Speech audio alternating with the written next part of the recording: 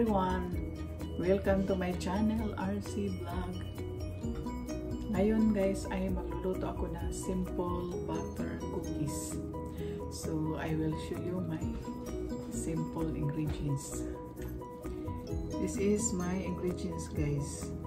I'm using 2 cups of all-purpose flour and 1/2 cup of white sugar guys, and 1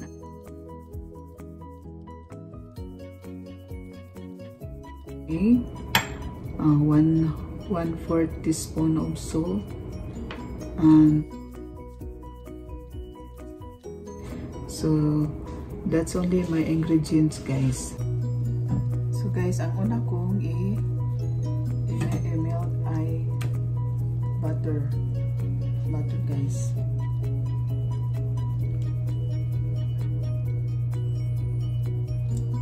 And sugar.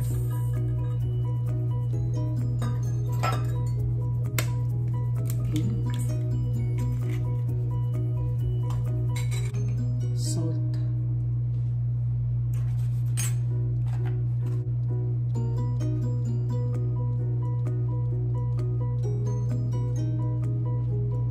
Vanilla. That's only 1/2 teaspoon of vanilla guys.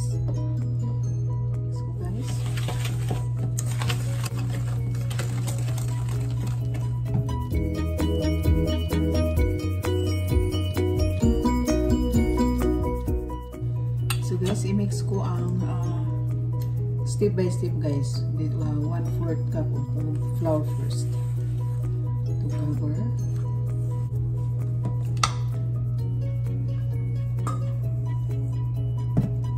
So another 1/2 cup. Step by step ang mix ko sa flour guys.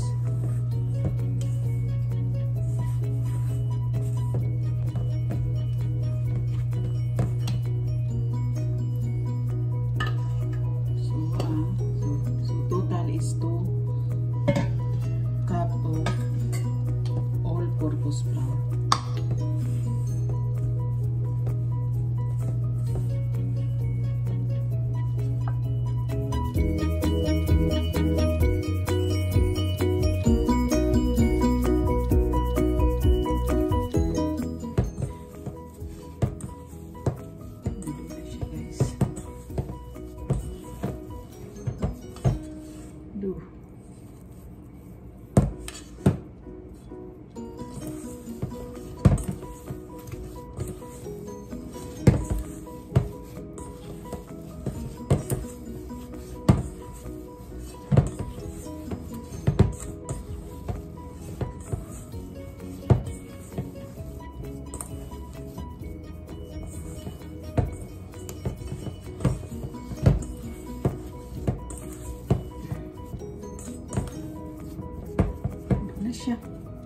Okay guys,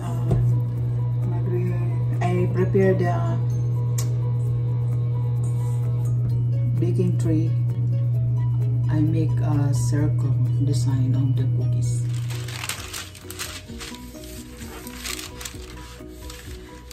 One tablespoon each. Nilagay ko.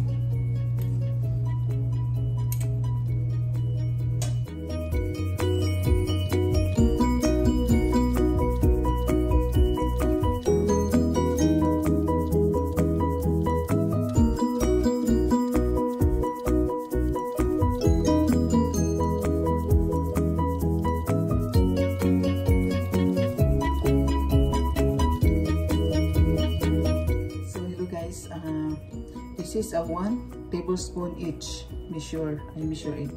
So, i-firm ko siya sa tiniro guys para mayroon naman siyang design like this.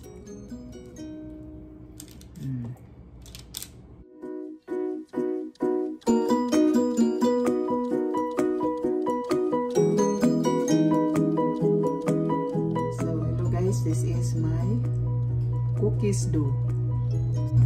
My oven is on now guys. I read already, so okay, I show you.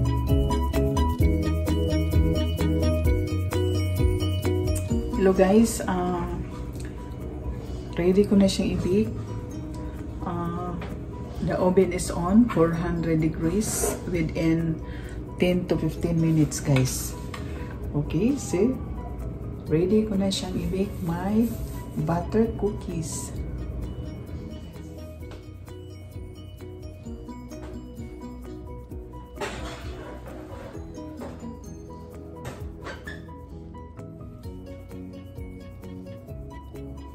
Okay, see you. See you pag naluto na guys within 10 to 15 minutes for sure.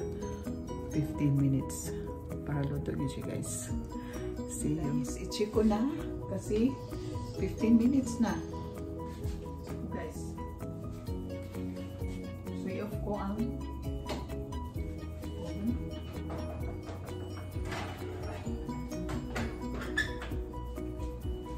so ito, luto na siya guys. Luto na siya. So palamigin ko muna within 10 minutes. Then, tikman ko kung masarap ba siya guys. Butter cookies. Simple recipe. Guys, tikman ko ang aking butter cookies. So ito guys, oh. Ang aking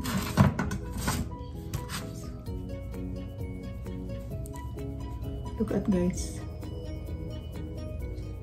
soft, very soft guys. So tikman ko. Dami.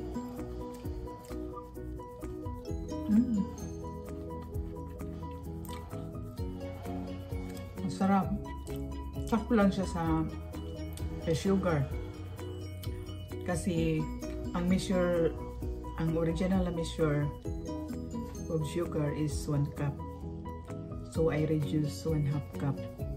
So the butter is instead of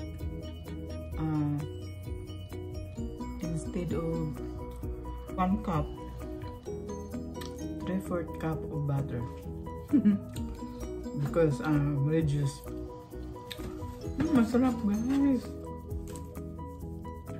Masarap ang aking cookies.